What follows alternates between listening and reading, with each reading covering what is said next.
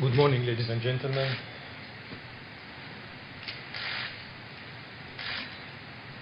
I'm here today to brief you on the latest developments related to the Syrian government's official request addressed to the Secretary General of the United Nations to provide his assistance to the Syrian government in order to investigate the use of chemical materials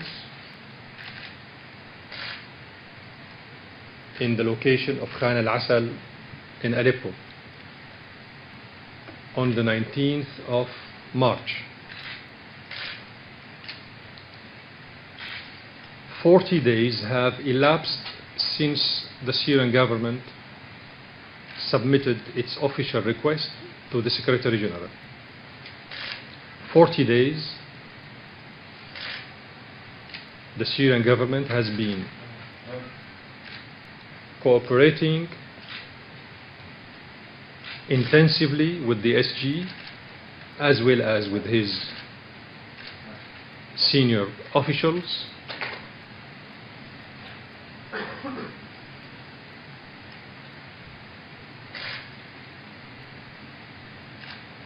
and we are still waiting for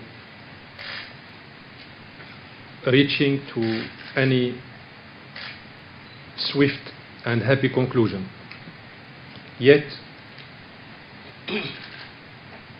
you may have heard many trumped up charges and fraudulent accusations orchestrated by here and there against the Syrian government. And I'm here today to brief you, then to answer your questions appropriately so that you will be all aware of where we are right now with this regard.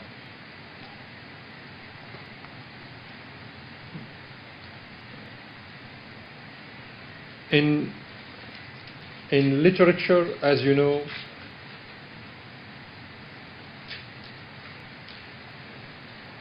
you could tell a story by epiphany. In politics, you don't.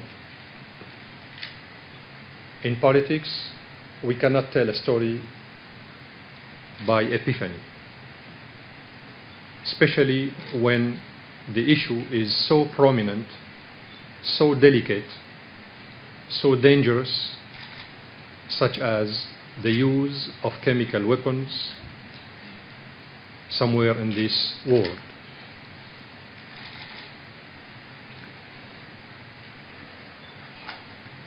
The issue of chemical weapons in Syria has been part, as you know, of the media, political and diplomatic campaign of incitement on the government of the Syrian Arab Republic, aiming at increasing pressure on the government, increasing the political pressure on the Syrian government. This hostile campaign is led by some parties that have made no secret of their hostility and feuds towards Syria since the beginning of the current crisis. The Syrian government has always emphasized in Damascus, the capital, as well as in here, that it will not use, if it possesses, any chemical weapons against its own people. And I stress this point, which has been highly controversial and manipulated by the enemies of Syria to serve their hidden agendas. The government of Syria initiated the request to the United Nations Secretary General for a speedy investigation to expose the perpetrators of the heinous crime in the area of Khan al-Asal that occurred on March 19, 2013.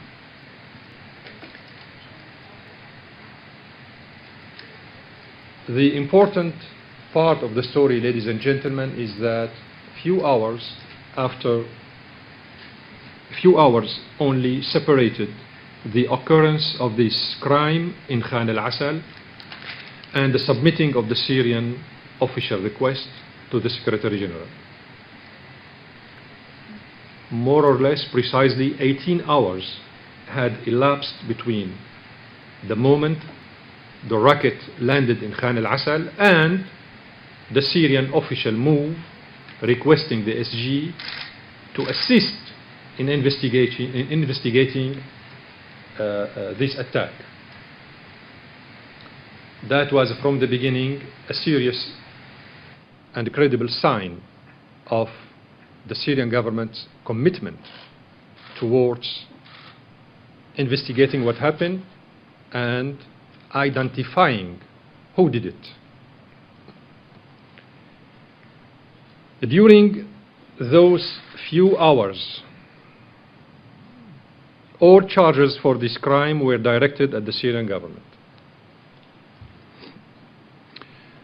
Charges that were swiftly promoted by many political and media in the Arab, regional and international circles without any corroborated facts.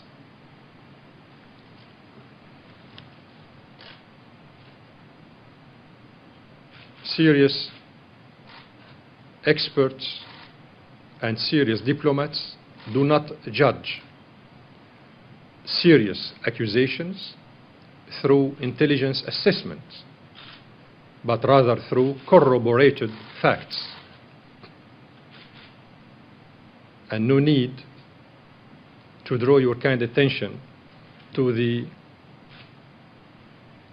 very ugly manipulation of the file of the so-called Iraqi weapons of mass destruction.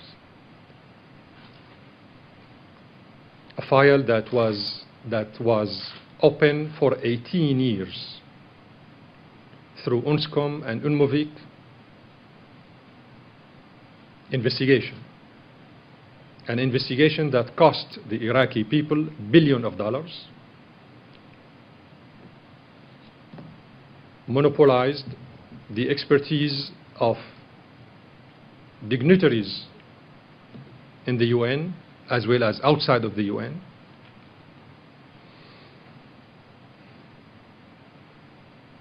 and after 18 years of so-called investigation,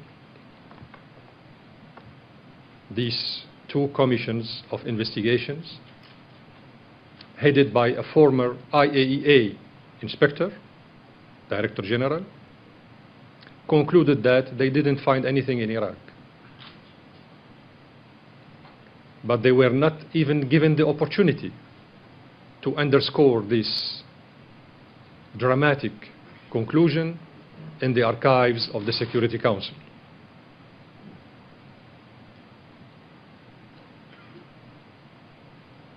And you all know the rest of the story. When the archives of the so-called investigation mission of the Iraqi weapons of mass destruction were put in special cages, sealed, and not allowed to be reopened before 60 years. So none of us here present will know, officially speaking, the contents of these documents and archives. But we all know for sure that the final conclusion was that they didn't find anything in Iraq.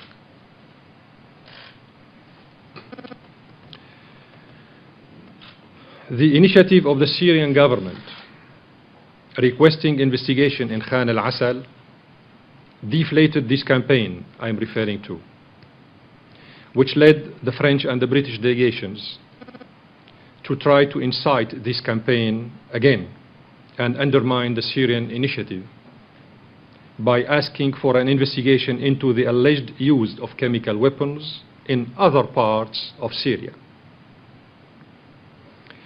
Despite our observations on the request submitted by France and Britain and the subsequent serious request submitted by Qatar to the Secretary General claiming the use of chemical weapons in other parts of Syria, without even mentioning the date of the incident or the designated area where it took place. And in spite of the fact that these requests come from countries who declared hostility to Syria publicly since the beginning of the crisis. Despite of all this and that, the Syrian government is still waiting to receive information on these allegations. Those mentioned countries are required to provide credible information about the alleged incidents to be evaluated and assessed. There cannot be at any time a mission of investigation of a limited number of people moving freely on the Syrian territory just on the basis of letters containing unfounded allegations and have clear instigating goals.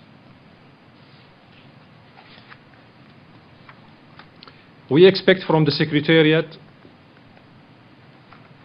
not to be part of this campaign against Syria, because what happened in Iraq, as I said, is still alive in our minds till this very moment. Our region, ladies and gentlemen, is still living the consequences of such false allegations.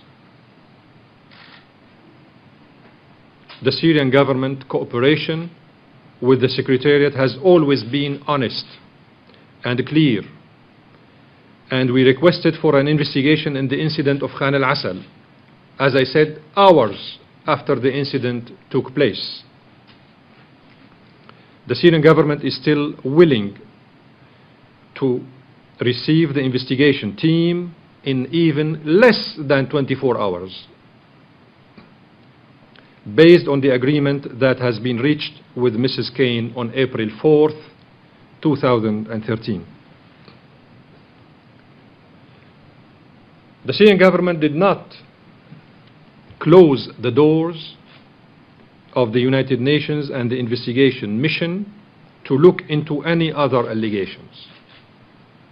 But the principles of respecting international law and the Charter of the United Nations require a strict respect of the sovereignty of states, member states, and accordingly the details of any incident that foreign countries claimed they occurred on the territory of the Syrian Arab Republic should be shared with the Syrian government, as it is the main concerned party. It's very interesting, ladies and gentlemen, to know that these information related or relevant to the French, British and Qatari allegations have not been shared yet with any of the members of the Security Council. None of the members of the Security Council is aware of the content of these allegations. So people who are basically responsible for maintaining peace and security in the world are not aware of any details related to these allegations. And the funny part of the story is that members of the Security Council have been waiting for 40 days to be briefed by somebody, the Secretary General himself, if he knows, if he is aware, or Mrs. Kane, or anybody else. So these loopholes are very indicative of the fact that the whole story about the other allegations is rather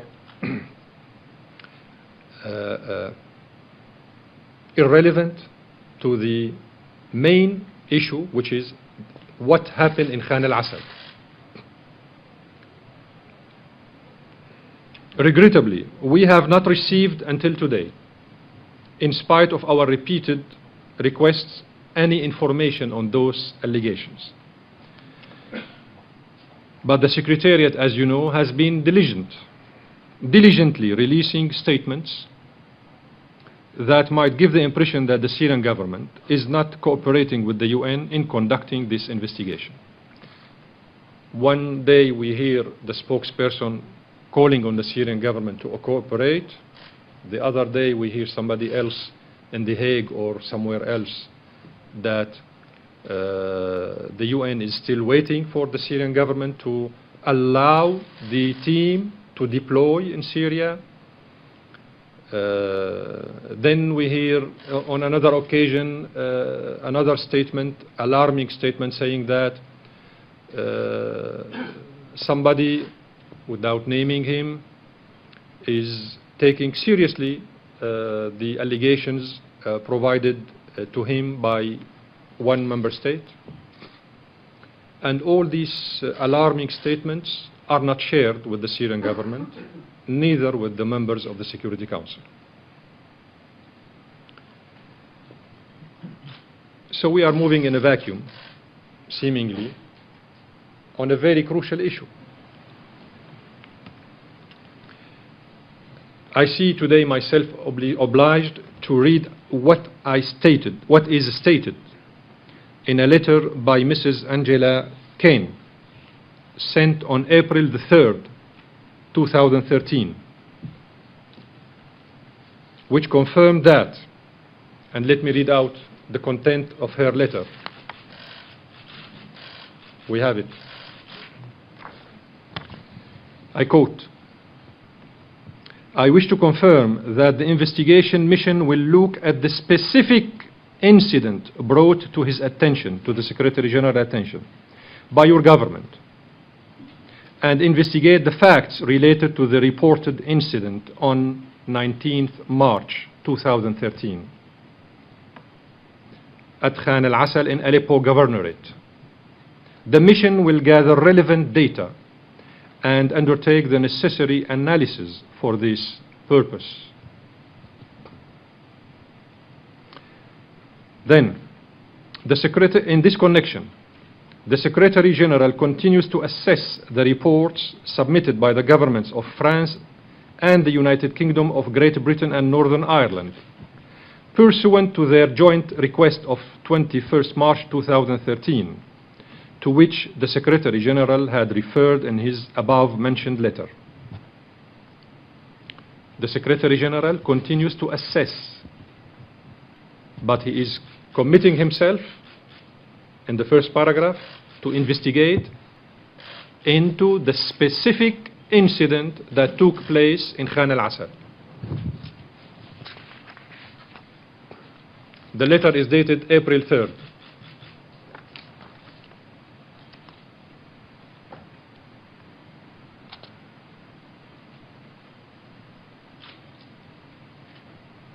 I would like also to read to you what is stated in our letter, dated April 4th, meaning one day after Mrs. Kane sent her letter on behalf of the SG to myself. In response to Mrs. Kane's letter mentioned above, in which we emphasized our agreement to what was stated in Mrs. Kane's letter, we confirmed in a written form in our letter one day after that we agree to what she mentioned in her letter and our willingness to discuss the remaining logistical details concerning the work of the mission in Syria. Indeed, a short discussion session was held to look into those technical details, logistical details. In the afternoon of April 4th. However, after the beginning of this session between my delegation and Mrs. Kane's delegation, Mrs. Kane and her team suggested that the discussions be postponed to the next morning in order to hold a long morning session to complete all the terms of the modalities, thus allowing for investigation mission to go to Syria as soon as possible. We were surprised the next day by the request of Mrs. Kane to meet with us without mentioning the question of convening a discussion session on the remaining logistical details as agreed upon. Mrs. Kane handed us a letter dated April 5th, which contains details that contradict with all what is stated in her previous letter of April 3rd and to all what we had discussed the afternoon of April 4th. When we asked her about the reason for this discrepancy, she told us that the Secretary General has been notified of new information about the French and British allegations, although he was then in The Hague. It is surprising that the Secretary General had new information available to him in less than 24 hours on an incident allegedly occurred on December 23rd, 2012. December 23rd, 2012, meaning an incident allegedly occurred 4 months before the Syrian government submitted its request to investigate the incident that occurred in Khan al-Asal. They waited 4 months. The French and British governments waited 4 months before sharing with the SG while he was in The Hague, and hours after we made a deal with Mrs. Kane, other allegations related to other claims.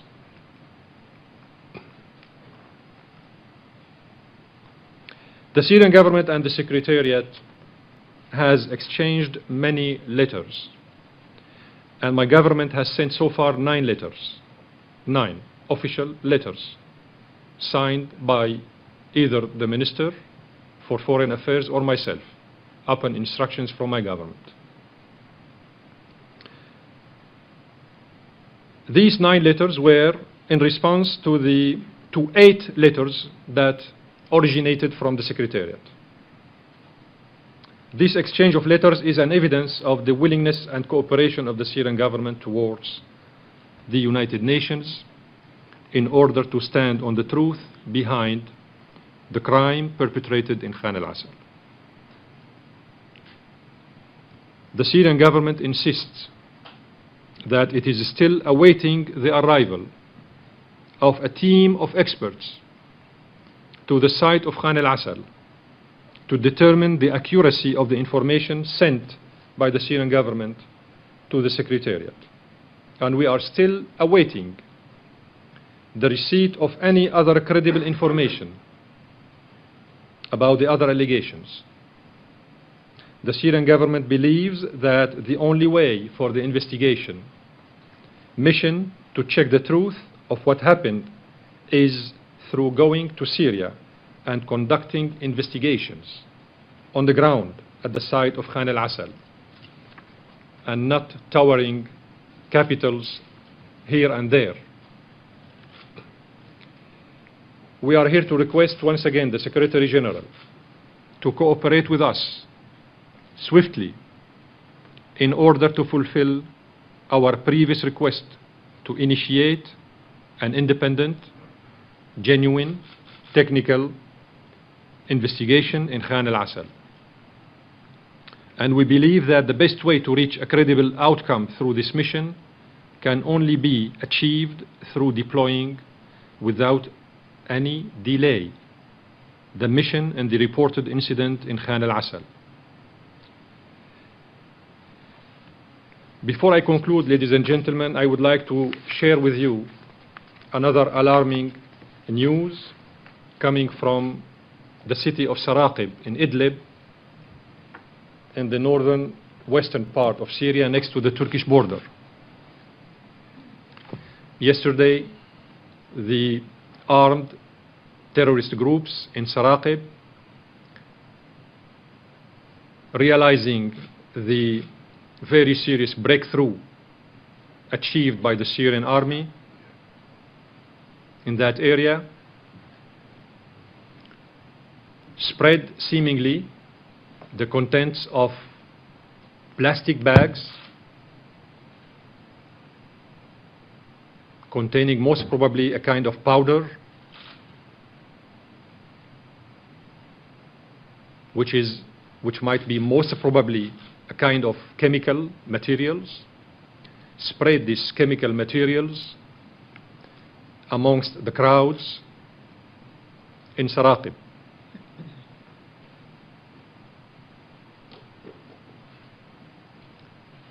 Many people were affected by this heinous, irresponsible act, and the wounded as well as the victims had manifested signs similar to those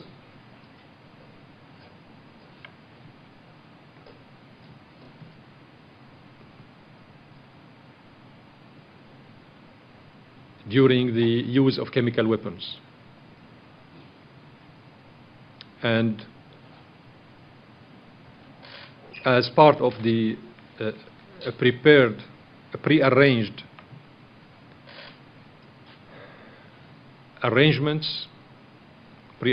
scenario, the victims were transported into Turkey to be treated in Turkish hospitals. And then, of course, I am quite sure that today or tomorrow you will hear again that the Turkish government has new tools indicating that the Syrian government used chemical weapons against its own people, as we say, in Saraqib. The point is that after failing in presenting any corroborated facts with regard all the other allegations, it seems now that some intelligence here and there among the capitals that are directly involved in the bloodshed of the Syrian people are looking to a new strategy, which is to set up any kind of tools or proofs that would implicate or involve the Syrian government on false basis with regard to the use of chemical weapons. So rather than answering swiftly the Syrian official request to investigate the use of chemical weapons in Khan al-Asal, we have been waiting for 40 days, giving enough time to all those who are trying to manipulate the scene so that they would find out another deviation from the initial path, which is Khan al-Asal, to focus on something else, somewhere else, A, to undermine any chances of success of the Syrian request to investigate, B, to deviate the attention from the serious crime perpetrated in Khan al-Asal and to shift the attention of the public opinion towards invisible areas arranged, created by some intelligence services. I'm in your hands. Thank you very much. My name is Bashar in this channel, sir. And on behalf of... it's not working? Okay. My name is Talal Haj from Al Arabiya News Channel, and on behalf of the Executive Committee of United Nations Correspondents Association, we thank you for this briefing at this very important juncture. I have two questions. One in details. The letter of Angela Kane on the 3rd of April, did it mention that the United Nations Secretary General was continuing to assess the two requests of the British and the French while agreeing to your government request? And could you make that letter available to the press for us, copies of that letter, if it's possible? All the correspondence. To correspondents of the United Nations? We don't have anything to hide. Fine. Thank you. No, hold on.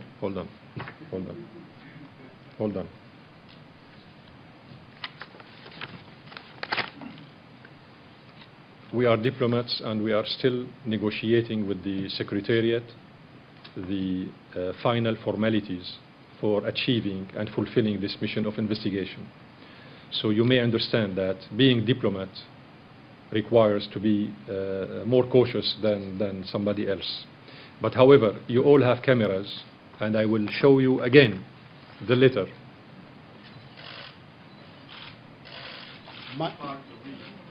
This way. My question, sir. Don't you have cameras here this way? We do. My question, sir, does she say in the letter... It's 2 pages. My question, sir, does the... Ms. Angela Kane, does she state that the Secretary General is continuing to assess the two requests from the British and the French government and awaiting their details? Because he asked them for more details before he accepted their request to investigate another 2 positions or 2 places in Syria. And a more wider question is, you know, and we all know, that the Secretary General cannot ignore a request from the British and the government, or any government, to investigate an incident that threatened peace and security. Now, he asked for more details, and he got more details, and in his judgment, he found that these details warrants an investigation. The question is, which many people ask and argue, is why doesn't Syria accept, especially that they dropped Al-Utaiba request to investigate? They are just insisting on Hams and Khan al-Asal.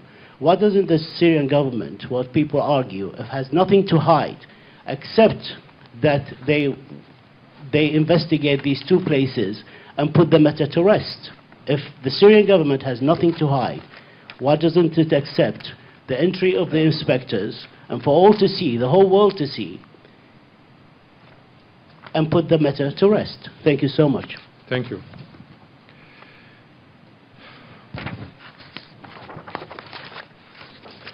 I do not interfere in the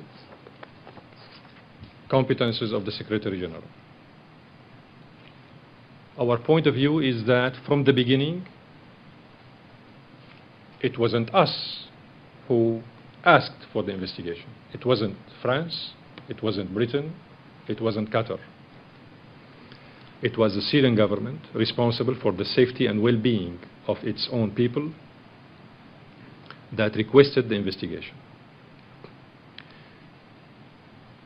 We were asked by the Secretary General to provide answers to 18 technical questions later on,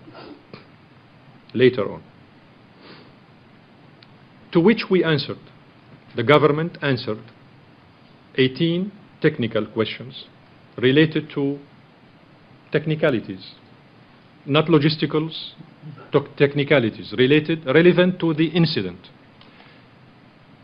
Important scientific questions related to what happened in Khan al-Asal.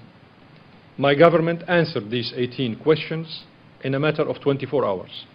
And then we replied to the SG with the answers. Among these questions were one question asking whether the Syrian government has samples, blood samples, footages of the incident, testimonies by the wounded, suffocated people, etc., etc. Reports, medical reports of the doctors who treated the wounded and the victims in the hospitals, etc., etc., etc. So all these questions were answered swiftly and promptly by the Syrian competent authorities. If you compare this Syrian government's way of acting and reacting, I mean interacting with the Secretariat. If you compare this way, very transparent, very swift, very prompt, with the non-engagement and non-sharing of information by the other parties who are accusing the Syrian government of using the chemical weapons, then you would jump easily to the conclusion that they are not serious. If they had any proof, any evidence, any tools, credible, they should share it with the Secretary General. They should share it with us. They should share it with the other members of the Security Council. But this didn't happen. Why? The reason, the answer, I leave it up to your wisdom. But you didn't answer my question, sir. All that I didn't answer my... No. The details in the letter, does it say that the Secretary General continues to assess? In the first letter of the 3rd of... I told you at the beginning, I do not interfere in the competence of the Secretary General. In this letter, what is important for my government is that we have a clear-cut, crystal commitment. Yes. Crystal-cut commitment. But there is a caveat. Hold on. From the Secretary General that the investigation will be focused specifically on the incident that took place in Khan al-Assad. Now, the Secretary General can continue assessing. This is his full competence. We do not interfere in that. Let him continue assessing whatever he wants. But as long as these allegations are related to Syria, my country, he should share this information if he has any. If he has any, he should share this information with the Syrian government as well as with the other members of the Security Council. Otherwise, as I said at the beginning, this very important and crucial matter cannot be dealt by epiphany. Direct speech is the only suitable way of discussing this matter among member states. But you have nothing to hide. Hide what? Anything to hide. I mean, you didn't answer the criticism. Ambassador, yes. James Bays from Al Jazeera. Can you just make this clear? If the British and the French provide all their evidence to you, and they say they have some evidence, will you then consider letting the inspectors investigate those incidents? We said that in one of our letters, actually, to the Secretary General. I don't remember which one, but we said that let us now fulfill, achieve, in a credible manner, impartial, independent manner, the investigation in Khan al-Assad. Then, if the Syrian government and the Secretary General and the Security Council members feel that these allegations are also credible, the Syrian government might examine the possibility of asking for further investigation. So you are determining the scope of any investigation? We are determined to finalize first Khan al-Assad incident. This, yes, we are determined. As a non-signatory... Sorry, so I will give you the floor, but I need to continue a little bit answering the previous question. We have also a problem of trust with the Syrian government. We have a problem of trust with those who are providing these so-called allegations. Number one, because they are involved in supporting the terrorist groups and the armed groups in Syria. They are involved in sponsoring terrorism in Syria. They are involved in supplying weapons to the armed groups. They are involved in aiming at destabilizing the country and supporting and protecting the terrorist groups who are responsible for many suicide bombings in Syria, as well as many booby cars attacks in Syria too. This is number one. Number two, it's very indicative and informative to know that, and here I am just trying to refresh your memory, that France and Britain, basically speaking, but not exclusively, unfortunately, were the first countries in the world, with Germany, who used weapons of mass destruction. So, you know, in tribunal, in courts, anybody who has an antecedent cannot be part of the jury. The judge will ask him to leave, to desist from representing the public opinion in any jury if he or she has an antecedent. Let me read out for you what Churchill said. Churchill said, of course, Britain was the first to introduce the chemical warfare to the Middle East. To the Middle East. I'm not talking about the First World War. We all know what happened there. To the Middle East. After the British Army dropped mustard gas bombs on Iraq tribes that resisted British colonial rule. Winston Churchill, then Secretary of State for War and Air, declared at the time, and I read, and I quote, "I'm strongly in favor of using poisoned gas against uncivilized tribes to spread a lively terror," unquote. But also, sir, if you look at history, you see that Britain and France have signed up for the Convention Against Chemical Weapons, and your government has. I'm not denying that, but I said when he or she has an antecedent, criminal past, he or she cannot be part of the jury. This is the point. But France tested its first nuclear bomb in the Algerian desert on a human being alive. This is another scandal. I don't want to go into details. It's a big headache for them, and I have a lot of information to share with you. You know that. You are in a hurry? I could stop. If you are in a hurry, I could stop. What I'm saying is that when you have such bloody experiences perpetrated by the hands of the same countries, besides, we all need not to forget what they did in Iraq. We all need not to forget that the liberation of Libya spread terror all over the world, jihadists all over the world, and the Libyan weaponry is now found everywhere, including in Sinai in Egypt, including in Lebanon and Syria, including in Mali, Niger. These are corroborated facts we cannot ignore. So anybody could have the right to share with the international community any information. We are not against, but we need this information to come from impartial side, from genuine parties, not from countries highly involved in the Syrian bloodshed. As a non-signatory to the convention, is it your position that Syria has or does not have chemical weapons? And also, does it control it? And if not, how did the rebels, or if so, how did the rebels get hold of them? Where is this letter we sent to the Security Council? تبع المعمل الغاز.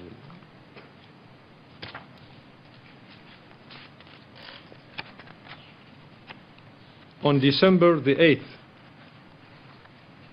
I sent an official identical letters, we call it. 2 identical letters to both the Secretary General as well as to the members of the Security Council.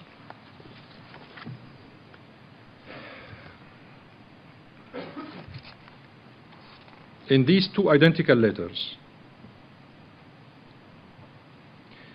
we made reference to what the Turkish newspapers Yurt, Y-U-R-T, has reported about Al-Qaeda members producing chemical weapons in a laboratory near the Turkish city of Ghazi Antab, that they are threatening to use against Syrian civilians. That was December the 8th. I said no? December? Yes.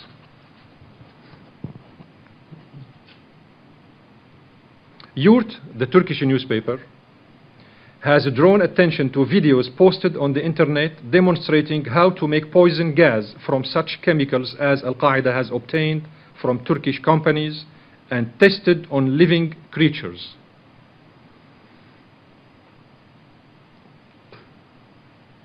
I wonder whether you are aware of this horrible, appalling test by Al-Qaeda members in this laboratory within the Turkish territory on the rabbits.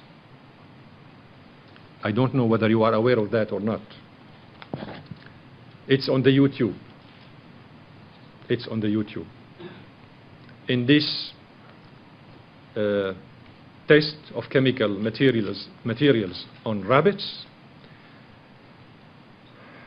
the terrorist scientists who are in this footage threaten that this is a first test and then the real use of these chemical weapons would be implemented later on against the Syrian regime.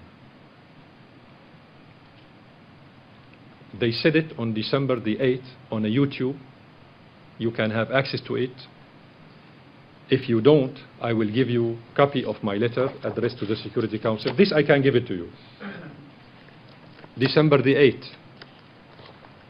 Of course, the freedom of speech everywhere in the world would prevent you from having access to this letter, this kind of letters, as long as it contains important information.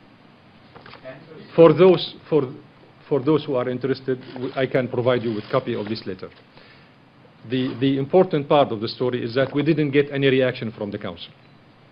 We didn't get any reaction from the Council. So does Syria have any I know this is your wholeheartedly important question for you. Yeah, Hold on, please. He would think that I am escaping his question. And then he might think that he has a scoop to make. God forbid. God forbid.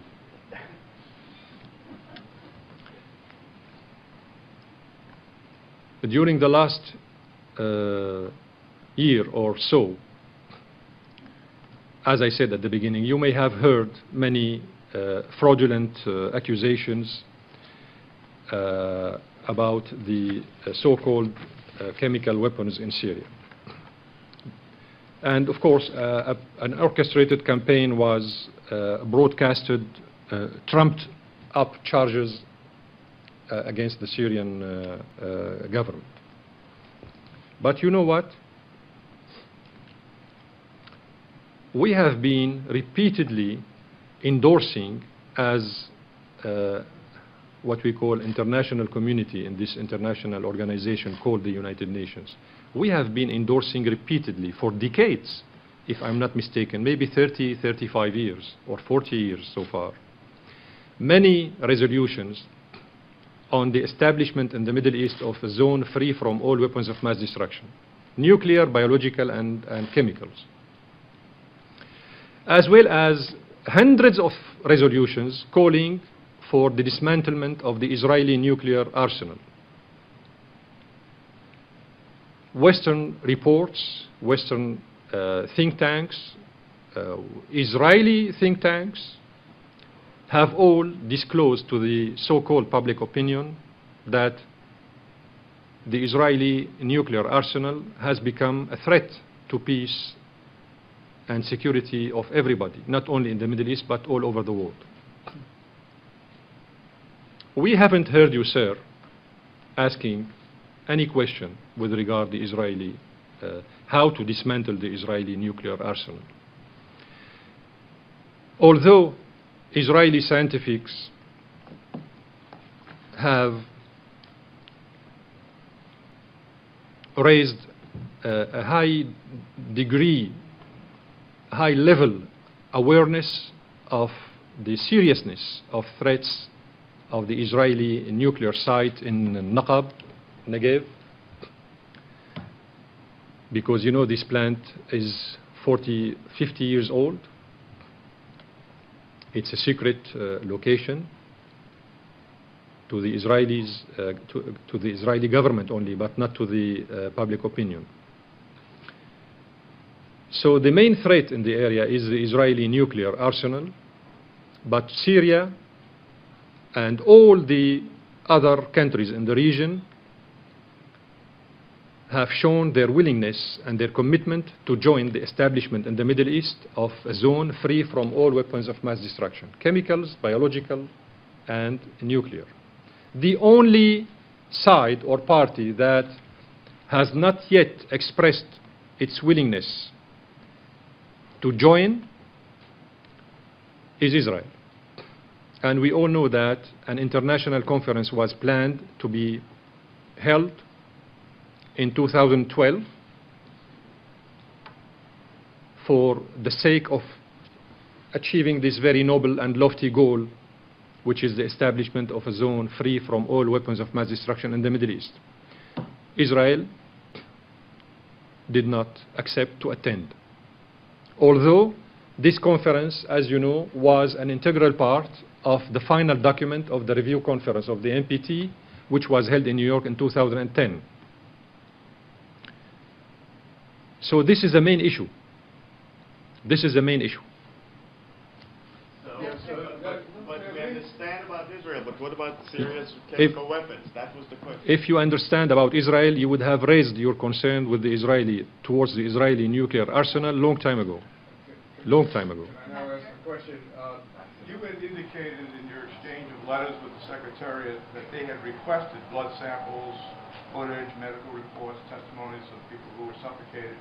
Number one, did you respond, does the Syrian government respond with detailed information on each of those items? Yes. And secondly, if the other alleged incidents, or those who are making the allegations about the other alleged incidents, were to provide to the Secretariat and to a Security Council comparable detailed information, at least underlie their allegations, and the Secretariat deems that to be equivalent to what you provided, would you accept that? They didn't share with us. But if they did, would the Syrian government at least accept that as a basis for allowing an expanded investigation? In other words, a certification that information as detailed as yours would be provided by the other nations making these claims. Your question is a hypothetical one. I don't comment on hypotheses. We need everybody who has information or have information to share it with us.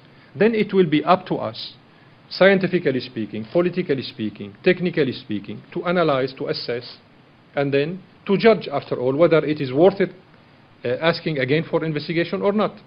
But, you know, if some people are still reluctant and hesitant towards investigating something that happened really in Khan al-Assal, how could you move to another file while the main file has not been addressed yet?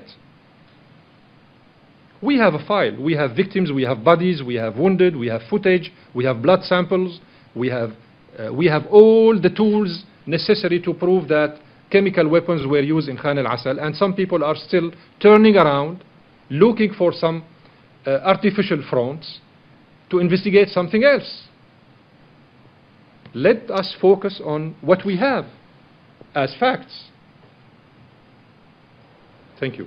So to just clarify then, you're saying that it's the fault of the United Nations that they haven't gone to Khan al-Assal yet because they won't comply with your territorial It's not- sovereignty It's issues? not the fault of the United Nations. It's the fault of those countries, influential, who are exerting political pressure on the SG in order not to let him go ahead with the investigation on Khan al-Assal incident. But why not let that part go ahead to prove your good faith, and so that the evidence that you have doesn't deteriorate or degrade in the interim? It's already been 40 days, as you said. Everybody should have good faith, not only the Syrian side. Sure. First, I wanted to, thanks for taking these questions on behalf of the Free UN Coalition for Access. Yesterday, there was the presentation by the Secretary General, and we didn't get any Q&A. So I wanted to actually ask you, first, what you thought of what the Secretary General said yesterday in the lobby, and also what I've looked it up. It seems like on April 4th and 5th, he was in Madrid and not in The Hague. He was meeting with his Chief Executive's Board. Do you have any insight into what happened between you? You put forward the time schedule pretty clearly between this April 4th meeting with Angela Kane and the about face on the 5th. Do you have any idea who he spoke with, what took place? And also, just finally, what do you think of the fourth draft of the GA resolution? You said it's UK, France, and Qatar, and there's obviously this pending proposed draft. Do you think it's any closer? Do you still think that it's a declaration of war? What do you think of the draft GA resolution? Thank you. Number one, as I have elaborated in my initial briefing, we all know what took place in the discussions between me and Mrs. Angela Kane. This I know for sure. But besides that, what happened in The Hague, what happened between the 4th and the 5th, I'm not aware. But I could easily conclude that while the SG was in The Hague, and after he knew about the agreement between me and Mrs. Kane, he got some calls from somewhere, or he did some calls to somebody, and he got a counter move asking him to go back on his initial commitment. This is why I said in my previous, answering the previous question, that I think that it is not the SG's responsibility, mainly speaking, directly speaking. I think that he has been under tremendous, enormous political pressure from some permanent members in the council who asked him to shift from his initial standpoint. Now, with regard the draft resolution elaborated by Qatar, Saudi Arabia, Turkey, France, England, and USA in the General Assembly, you are right when you said that they moved so far to version 4. My own feeling is that they will reach version 10, because they know for sure that the language they are using in the draft is a declaration of war against the sovereignty of a member state. And many member states in this August international organization have serious concerns with regard this machination by these countries aiming at misusing the mechanisms of the United Nations for harming the interest of a member state sovereign, equally sovereign to any other member states. The Qatari draft resolution is, mainly speaking, actually, I wouldn't call it Qatari draft resolution. They are using Qatar as a puppet show, but it's not Qatar. This draft resolution has only one goal: changing the game change, and regime change, preparing the ground for a further draft resolution that might emerge soon. This is what they think. Soon after the adoption of this draft resolution, they might go ahead with submitting another draft resolution aiming at calling the General Assembly plenary to delegitimize the Syrian representation at the United Nations, and then subsequently to give the seat to the extremist wing of the external opposition outside of Syria. This is the strategy of the drafters. It's not about the protection of human rights. It's not about the protection of human lives. It's not about helping the Syrian people and the Syrian government to stop the bloodshed. These people are Machiavellics. They have no shame whatsoever in dealing with the suffering of the Syrian people through diabolic mechanisms based on misusing the United Nations forum, highest democratic forum, the General Assembly, in order to tarnish the reputation of the Syrian government and try to topple the legitimate representation of the Syrian government in the United Nations. Ambassador, our colleague asked a fairly straightforward question about chemical weapons' existence in Syria and how they're contained. Can you please answer his question? And then I have a question as to why you're trying to limit the scope of the UN investigation to this one incident back 40 days ago, or a little more than 40 days ago, when we're now hearing in the media talk of red lines being crossed. You yourself mentioned an incident yesterday concerning white powder. Why keep this limited to the one incident? The use of chemical weapons in Syria and elsewhere in the world is not only a red line, it's a purple line. It's a blood line. And nobody is tolerated or will be tolerated to use such horrific weapon of mass destruction. As I said at the beginning, those who used the chemical weapons in the past were not held responsible. We never heard about anybody being held responsible for the use of chemical weapons from France, Britain, or USA, or any other country. We all know what happened in Fallujah, in Iraq. We all know what happened in Libya during the Italian occupation. They used the gas against the Libyans, against Omar al-Mukhtar forces at that time. The British used it during Churchill, again in Iraq. France used its nuclear capabilities, tested its first nuclear bomb in Algeria on human beings alive. So many scandals happened with regard the use of weapons of mass destruction, and we never heard anybody held responsible. If I'm saying, in one case at least, somebody was held responsible, nobody else would have dared using chemical weapons or biological weapons. Like in Vietnam, we all know what happened with the orange agent. Nobody would have dared using chemical weapons anywhere in the world. So we don't need to hear any preaches from anybody with this regard, because as far as we are concerned, my government has adhered to the Geneva Protocol of 1925 on the prohibition of the use of chemical weapons and gases. So we are already an integrated part in this international community, in all kinds of international conventions regulating this very important matter.